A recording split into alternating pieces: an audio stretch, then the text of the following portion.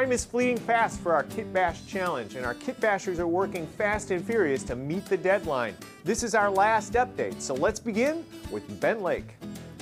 Hey everybody, just thought I'd give you all an update about the creamery. Yeah, I decided to make it a creamery after all. It has now been given a name. It is now Dairy Larson, and we'll find out more about that in a little bit.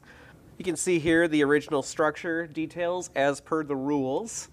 And I've also added a whole bunch of metal structure to the sides. Kind of extended the building a bit. Added one of the windows only horizontally on this side, because I mean that's what I tend to see on metal buildings. That seems to be a trend. For the most part, this is evergreen parts on the roof. And of course, this is the original roof chopped down. I'll give you a little bit of a look inside here. The flooring is kind of an interesting thing to talk about. Very similar to Jenny's. I used basswood sheet and then just stained that with Hunterline weathering mix. I believe that was light brown. For the back, I just used some boxcar red and then filled in the cracks with Robert's brick mortar formula. I believe the original sheet was 1/4 inch Evergreen Products tile. And of course, we have the far side wall art, hence the name Dairy Larson. And here's what it looks like lit up. I used the same lights that David used. And on the front, I've got 2 Walthers wall-mounted lights. I'm not quite sure how much of the interior I'm going to complete in time, but right now my main focus is getting the signage done. And then at that point, we'll figure out how far we'll go from there. All right, well, I've got the walls of my station pretty much done here and painted. I still have one of the glue joints here is loose. That's on purpose because it'll make it easier for me to put the roof on later. So we have the windows in. I have my freight doors. I wanted something more steam era looking. So these right here, I actually scratch built these by overlaying the garage doors that came with the Walthers kit, just with some different strip styrene. And then doors that I'd actually ordered came in, so I decided to use those on for the end freight doors here. And then the back side, this will be sort of the truck loading side of the station. So we have another door, more windows, and a personnel door. And then so what I'm going to be working on next is the roof. No, this isn't what the final roof's going to look like, but this is the sub-assembly I put together to make the peaked roof. And you can see sort of the guts here. I used this tubing to help reinforce the joint, which actually worked out really well. Also, I used this sort of this textured styrene to simulate the soffits, which is just because I was lazy and didn't want to model open rafters. So once we put this in, this will sort of fit between the walls like that.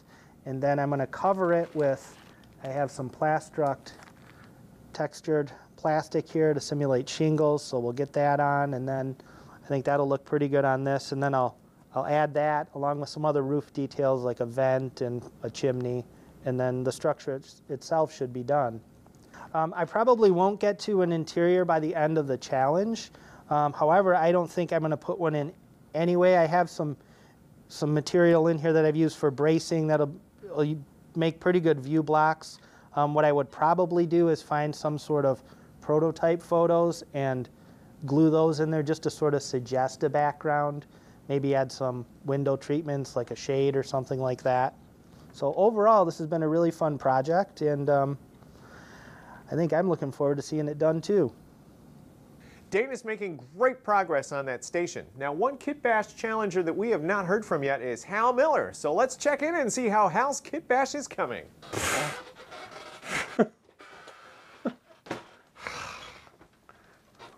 Well, thanks, Hal.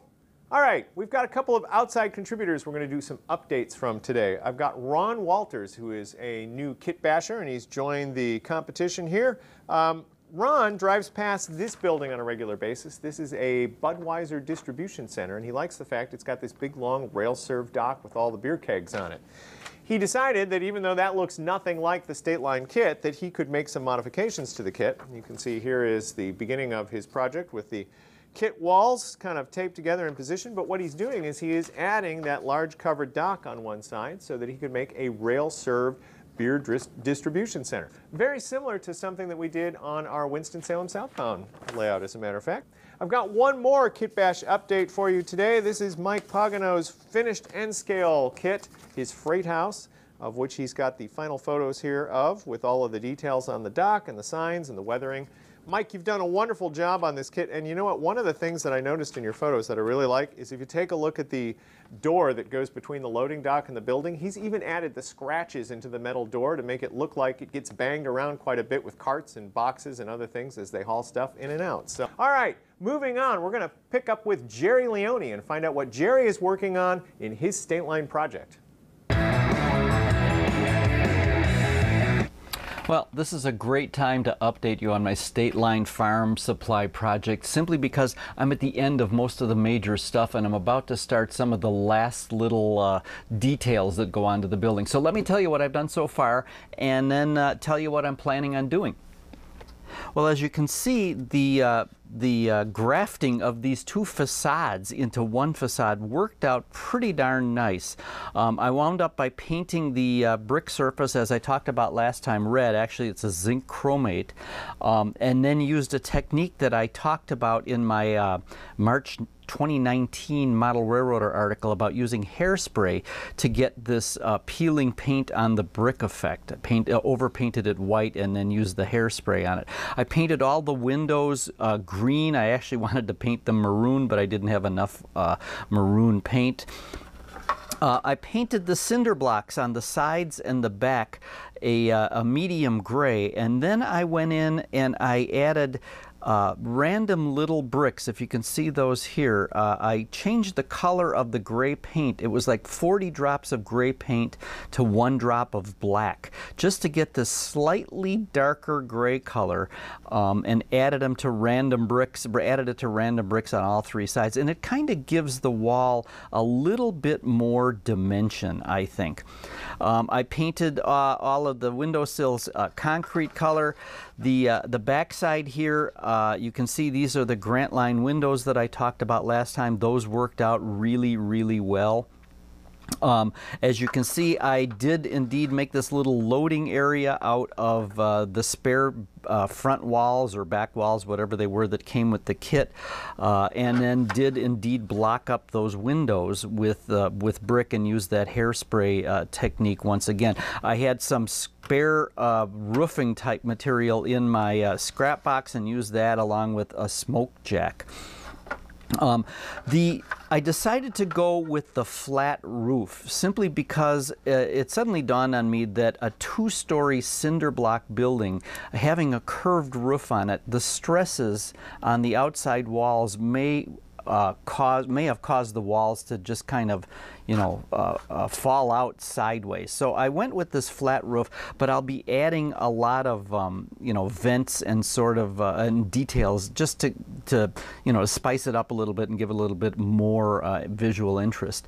I also wound up by looking at the back side of this facade, and the back side of this facade is probably 15 feet tall, and it would be brick. So I wound up by using some channel and some I-beam to build a little support for it that'll get mounted on there. The roof is not mounted on yet either because I may want to do some internal lighting. But that will get mounted on here, and that would, certainly hold that brick facade up, in a high wind or something like that. I was going to put shadow boxes in the windows. I again envisioned this as being a retail store now, but given the number of windows in this building, I would probably be building shadow boxes for the next decade. So I decided to skip that, but I am going to do some downspouts and maybe some scuppers for the downspouts on the side and back walls. Certainly I have to build a sign for the front of the establishment here, and I'll be doing that.